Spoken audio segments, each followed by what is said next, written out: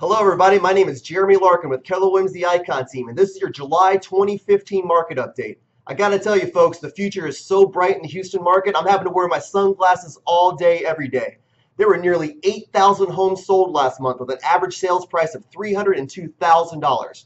Both are records for the Houston market.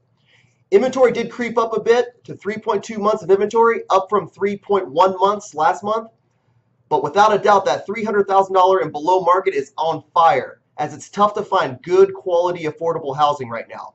It's that $400,000 and above market that's driving inventory up a bit.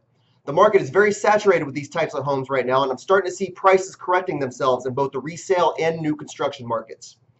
But see, to us, it doesn't matter. If you look at this board behind me, we're going to sell over 40 homes this month.